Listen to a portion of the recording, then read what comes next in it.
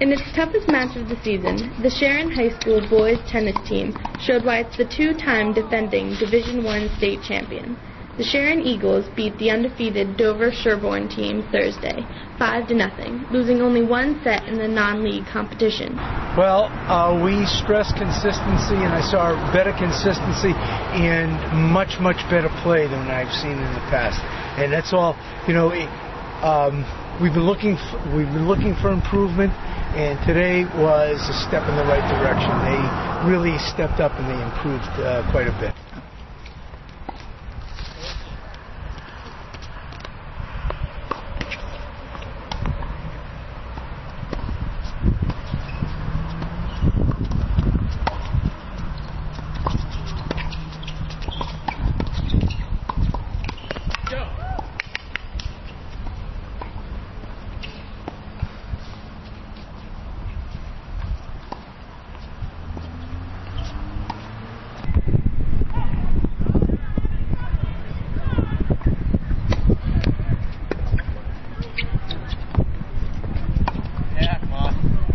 The Eagles look to continue their success this weekend at the state individual tennis tournament.